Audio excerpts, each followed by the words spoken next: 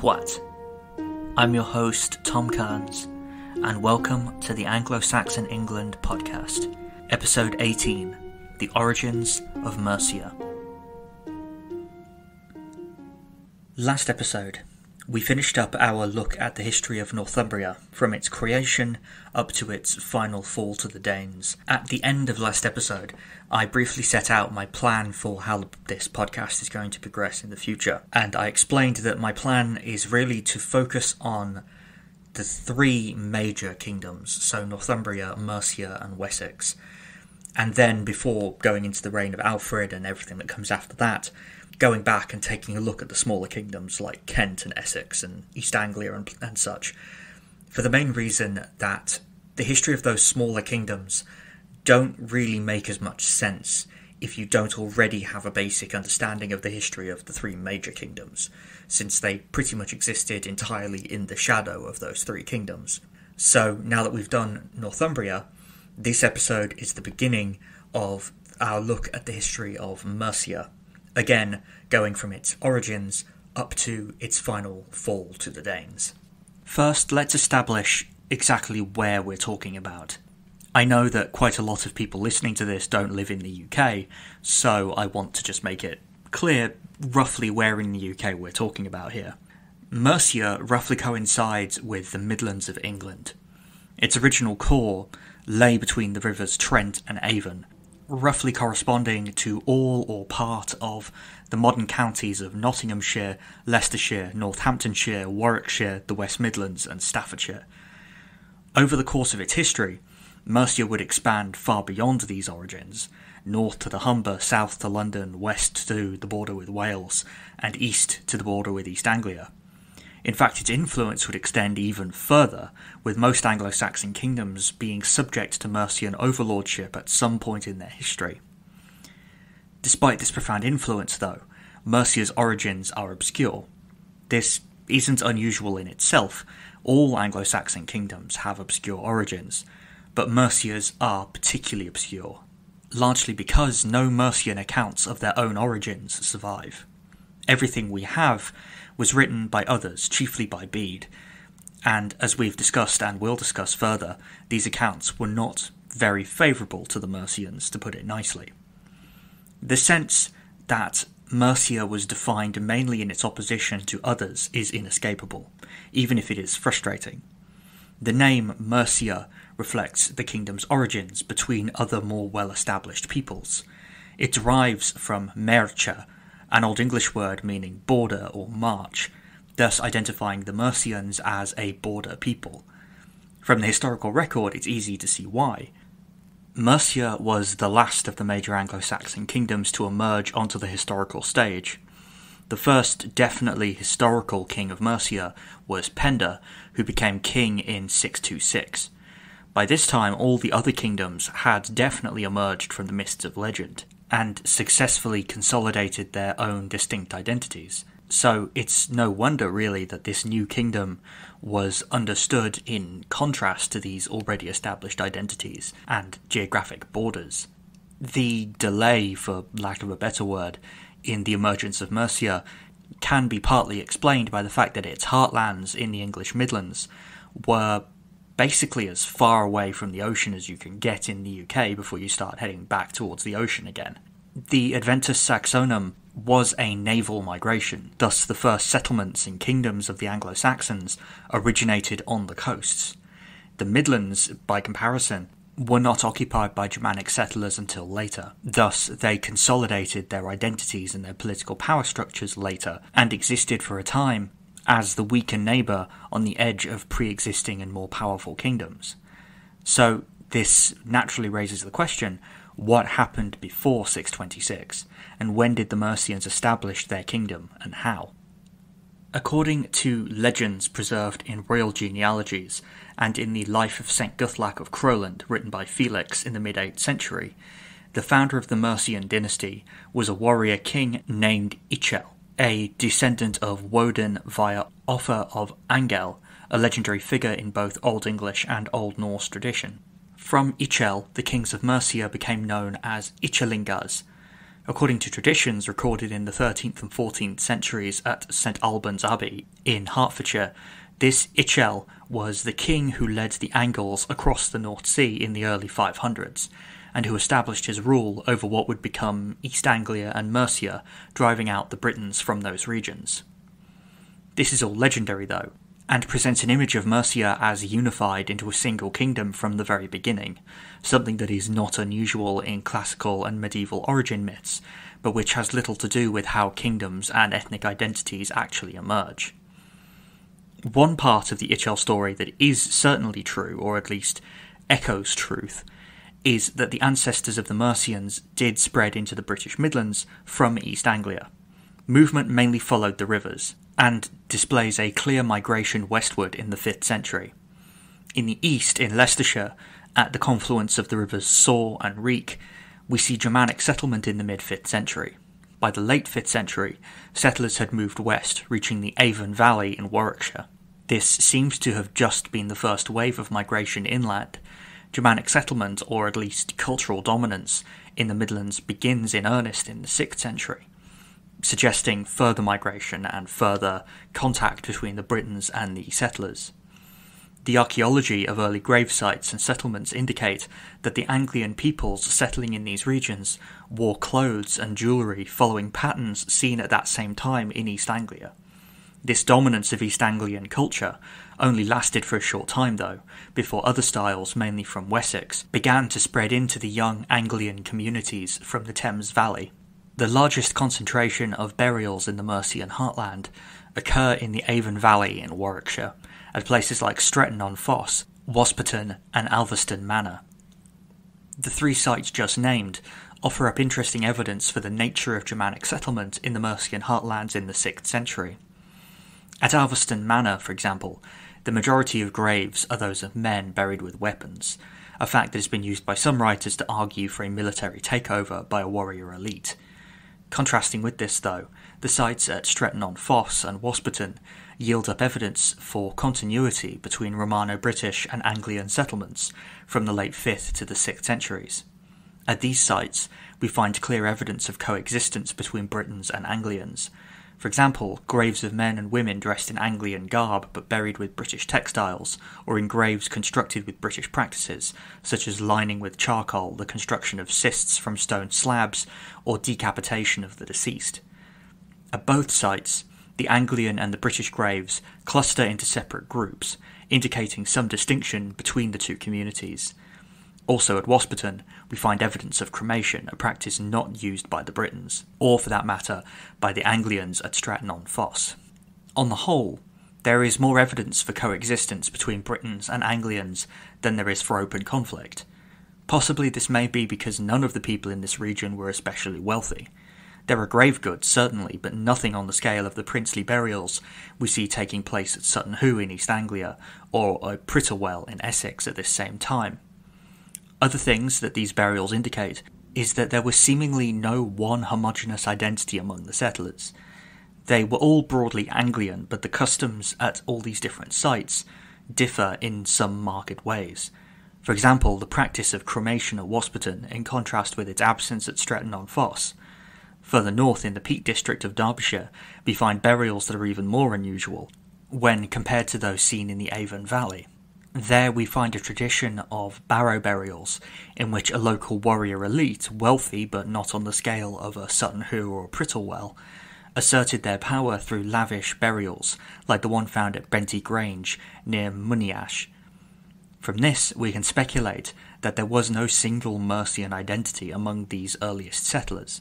Rather, smaller tribal identities were probably dominant. This supposition can be supported with a document from the 8th century called the Tribal Hidage. This document contains a list of the various peoples who lived in England south of the Humber, with the number of hides that comprise their territory listed, as well as their names.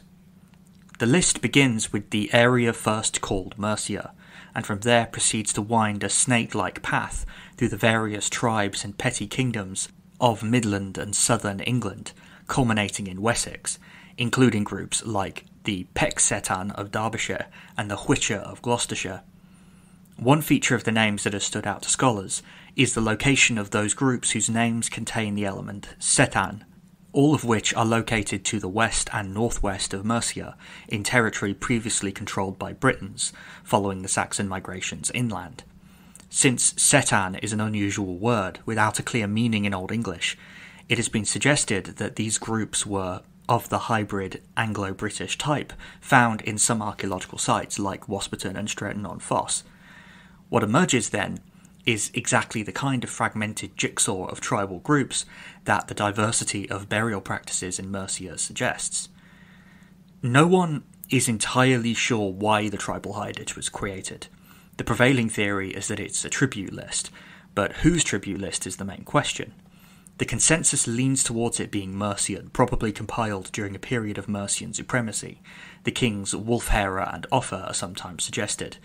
Some scholars, though, suggest that it was created by King Oswiu, following his victory over Penda and his subsequent overlordship of Mercia. Regardless of its purpose, though, the hidage is a key document for the early cultural makeup of Anglo-Saxon England in general, and Mercia in particular. Let's summarise what all this evidence suggests. Mercia began in the heartlands defined by the Trent and the Avon, and from there expanded to absorb countless smaller tribes and communities, until finally they became entirely Mercian. The majority of these groups vanished without a trace, and are only recorded now in the tribal hidage, and that's not counting the ones who disappeared before the hidage was created. Other groups, like the Hwicce, managed to maintain their independence long enough to leave behind some kind of written records, but in the end they too became Mercian. So the early history of Mercia is probably not the history of one kingdom, but instead it is the history of the rise of one tribal group to overlordship of all others. Thus the story of Ichel probably reflects the origin myths of that particular tribe, or collection of tribes, and was used to reflect later Mercian identity back into the distant past. Hi, I hope you don't mind me inserting a little plug here in the middle, but I just wanted to say that I very much appreciate everyone who listens to this show, and I'm just completely overwhelmed by how positive the response to it's been. If you enjoyed the show and want to help it get more exposure and want to help it keep going, then if you could please subscribe or leave a rating or a review or a like or whatever the system is on your particular podcast app, that'd be very much appreciated. Also, we now have a Facebook page, Anglo-Saxon England Podcast on Facebook, and a YouTube channel if you like consuming your podcasts that way.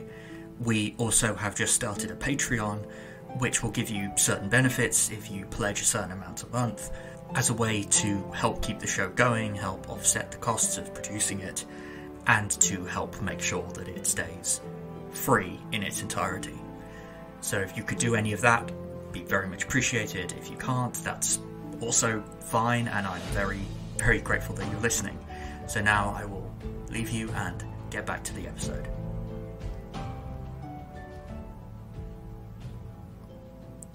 Despite its fragmented origins, by 626, when Penda emerges onto the scene, some kind of Mercian identity had come into existence. But exactly how we got from the disparate Anglian and Anglo-British tribes to the Kingdom of Mercia isn't clear. Some possible evidence does survive in two references we have to Mercian kings pre-Penda, but exactly what we should make of these is not entirely clear. The most complete information comes from the genealogy of King Ethelred of Mercia, preserved in the so-called Anglian Register of the Anglo-Saxon Chronicle. This genealogy records his ancestry going back to Woden via Ichel. One name on this list in particular attracted the attention of 13th century historians. Creada, or Critter, it's spelt in different ways, was the father of Pibba, father of Penda. Later writers took this name and references in the Anglo-Saxon Chronicle to a probably equally legendary West Saxon named Creada, who died in 534, to weave a speculative history of Creada, grandson of Ichel, as the first king of Mercia. This almost certainly is not a genuine historical tradition, and was created from the imagination of 13th century historians trying to explain where this kingdom of Mercia that they were reading about came from. Probably the best way we can point out that it's not a genuine historical tradition is that if it was, then surely a source like the Life of Guthlac would presumably have mentioned it. In fact, the Life of Guthlac doesn't say anything about Creoda, and the founder of the Mercian dynasty and the Mercian kingdom is Ichel. So we can pretty definitely discard the legend of Creoda as ahistorical. The second putative pre-Penda king of Mercia is a bit more complicated. He is referred to by Bede. If you'll recall, back in the episode on Edwin of Northumbria, Bede tells us that while Edwin was in exile, he married a woman by the name of Quenber, who was daughter of King Ceol of Mercia. The story of Ceol is somewhat more compelling than the legend of Creoda, since he definitely has a connection to a real historical figure in Edwin. But what is puzzling is that Ceol doesn't appear in any of the Mercian royal genealogies. Some have suggested that he possibly was not a real person, since his name, Ceol, is the Old English word for a commoner, and thus may have been a joke at his expense. This seems unlikely though, since it would have been out of character for Bede, whose history is otherwise entirely serious, and Ceol was an ally of Edwin and thus would have been in Bede's good graces. So why make a joke belittling him? It's most likely then that Ceol was actually his name, but why then is he not included in any royal genealogies? There are two possible explanations. One is that he was a ruler of a kingdom that was absorbed into Mercia rather than Mercia itself. Another is that he was from a separate and possibly rival dynasty to that which produced Penda. Regardless of which of these explanations we prefer, the consensus is that his family was not the one that ruled Mercia when it entered the historical record under Penda. One explanation for this is that Ceol may have suffered some kind of catastrophe between marrying his daughter to Edwin in the 610s and the emergence of Penda in the 620s. Nicholas Hyam suggests that this catastrophe came at the hands of Athelfrith of Northumbria, the man who drove Edwin into exile to begin with.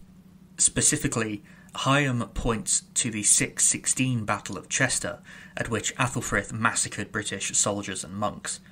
Given the close links between Mercia and the Britons, as attested by things like the archaeology, in names like Pibba and Penda, and in Penda's close alliance with Cadwallon of Gwynedd, Hyam suggests that Ceol was also involved in the Battle of Chester, and was either killed or subjugated, at which point Mercia came under Northumbrian overlordship, and Edwin was forced to flee to East Anglia.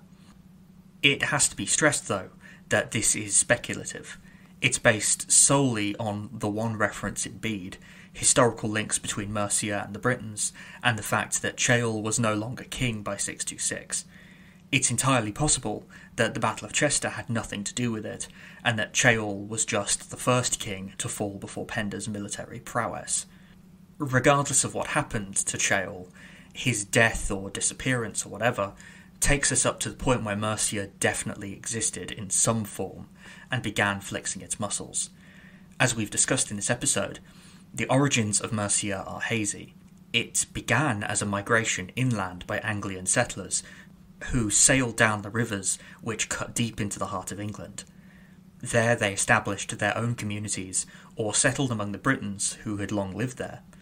The result was a complex tapestry of small tribes and petty kingdoms, which gradually came to engage with their neighbouring communities as a single entity called Mercia. This consolidation probably occurred through a mix of violence and peaceful intermingling, but the political world of early Mercia must have been a seething hotbed of potential overlords. In this light, what is most remarkable about Penda is not just that he became the clear king of Mercia, but that he succeeded in establishing a dynasty with enough energy and prestige to keep control of Mercia for over a century, while also expanding their supremacy over much older and much more powerful kingdoms. Despite being, or perhaps because it was the youngest of all major Anglo-Saxon kingdoms, Mercia was not only able to erupt onto the stage in a way no other kingdom had, but it was also able to parlay this initial energy into long-lasting power structures that withstood the rising and falling of its fortunes for well over 200 years.